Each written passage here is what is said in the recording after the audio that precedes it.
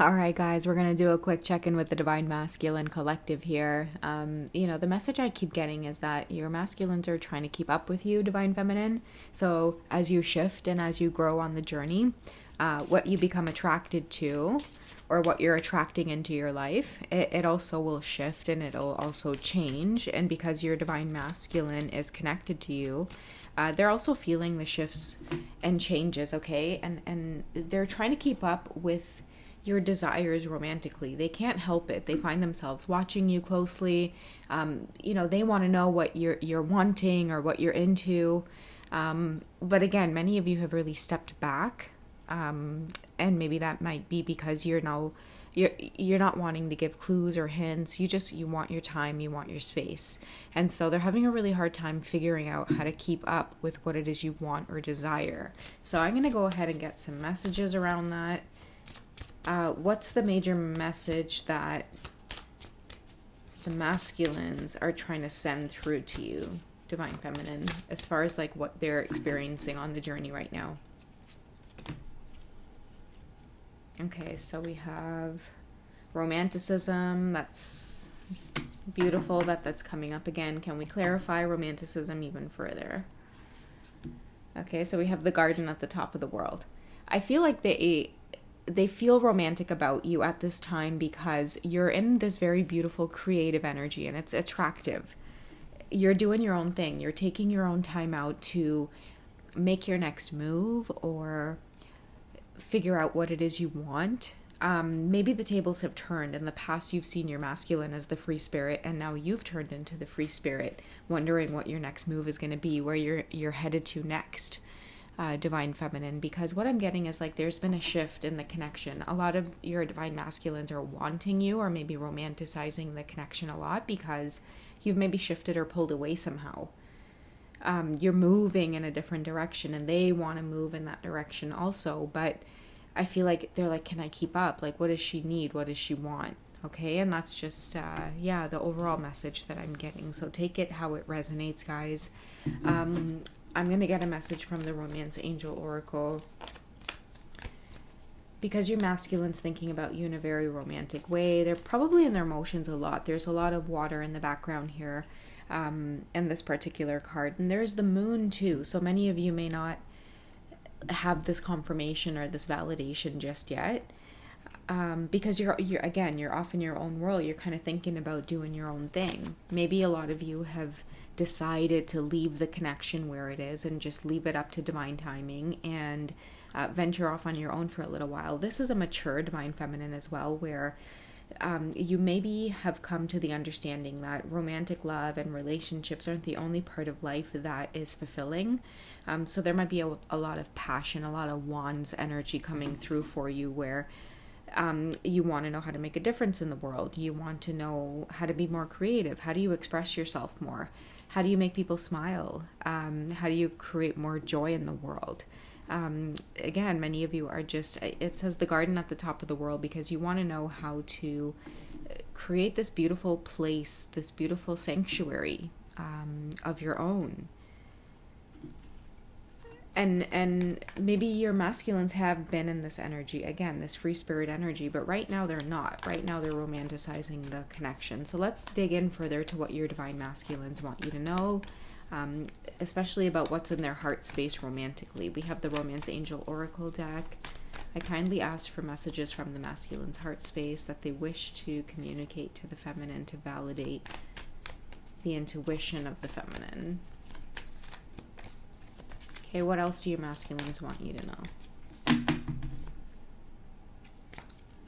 Okay, so we have let go of control issues. Okay, so allow the situation to unfold naturally. I feel like you're already doing that, and that's a confirmation. So if there are masculines that are tuned in, and many of you do feel like, yes, like I want my feminine right now, it's driving me insane as to how much I want my feminine right now, but, there's no way I can pick up on, the feminine's energy. Like, I don't know what they're doing, like where they're at. Let go of control issues might have a lot to do with what you may be pondering. And what I want to say to the Divine Masculines is that it's probably hidden with the moon card here, or not the moon card, but with the moon in this card. And I'm sure the moon is probably out in this card as well, because we have a lot of stars here. There's clouds. I could tell that it's nighttime. I feel like the Divine Feminine does have you deeply in her heart space, and I'll get a card on it as well. But that may be why let go of control issues is coming up, because there's a part of the Divine Feminine that may be blocking the Divine Masculine, which is why the masculines can't read you energetically, because within this energy of moving forward, many of you may be really contemplating a future without your counterpart. And when you do that, you block the energy. They can't read you that well. And I feel like they're saying, let go of control issues. Don't make a decision in your heart and mind. Allow the situation to unfold naturally. Again, divine timing. What's in the feminine's heart for the masculine? Really and truly. Yeah, we have passion. So whenever passion and romanticism come up at the same time, that is the gist of the connection. That is what's going to keep pulling you both back to that truth, keeping an eye on each other, watching each other. The reason you do that is because you feel passionate about one another. You're in love with one another. I mean, why else would you want to go digging into someone's life to see how they're doing? It's because there's a part of you that feels passionate towards them, right? They make your heart feel good, is what I'm getting with this card. And that's why a lot of your masculines are feeling, romantic at this time, really in their feelings about you, because you probably can't be reached. This card is very fantasy as well. Like, they may be dreaming about you a lot, or even just daydreaming and fantasizing. I feel like people are trying to get their attention, and they're like, huh? And people are constantly snapping them out of being in this fantasy world with you, Divine Feminine. It's beautiful.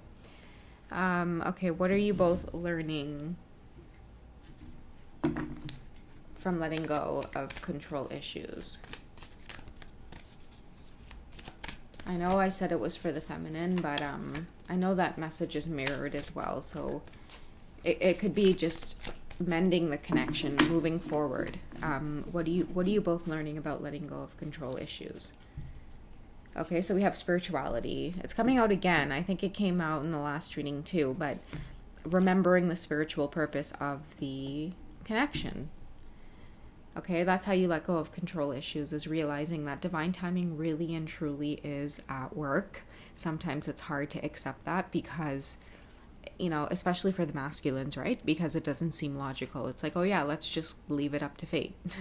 That makes sense. But I feel like many of the feminines, you trust in divine timing, things happening when it's supposed to, and 77 is about, having confidence and having that be magnified.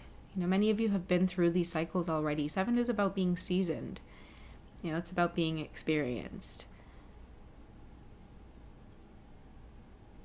And what I'm also hearing in my head is, a lot of you know who your counterpart is.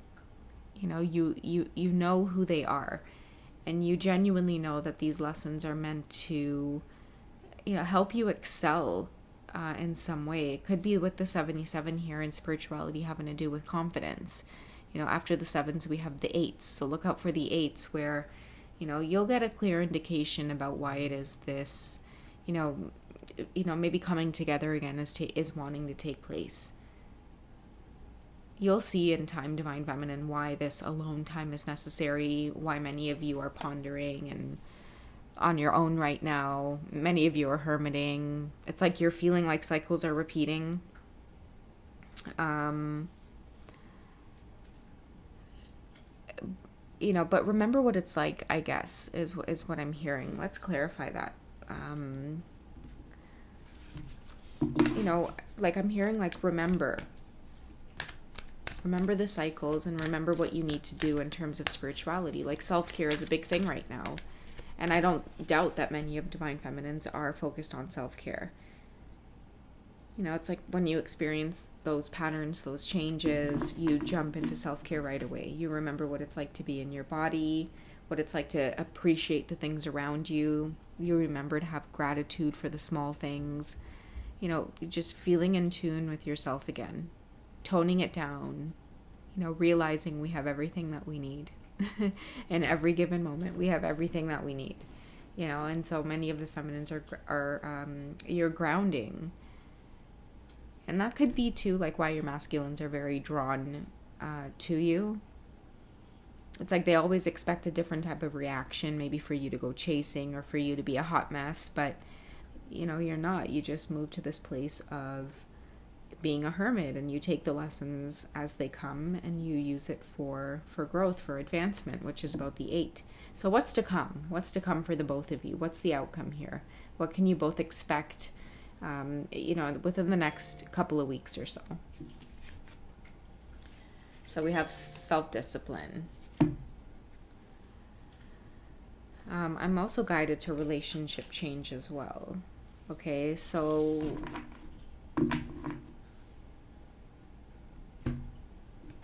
I'm feeling like it's tied into spirituality again. Okay, with the self-discipline and the relationship change. A big change is coming in your connection. That's why I was saying, like, the separation is happening for a reason. There's going to be a change in the relationship, and it's maybe about both of you having a little bit more self-discipline. It could be because of the passion between you two. It could be because of control issues, conflict in the past, not being able to get along, not being clear on what it is you both want and desire, maybe having different expectations, different wants and needs.